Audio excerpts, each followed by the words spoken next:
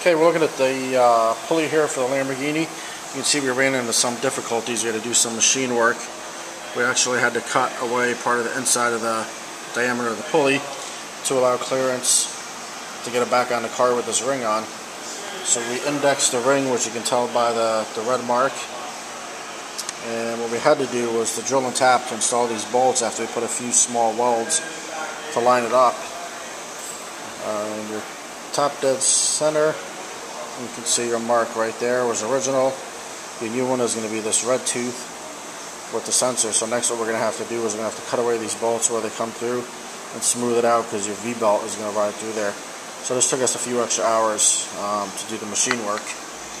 And once we get this all finished, we'll be right back on track.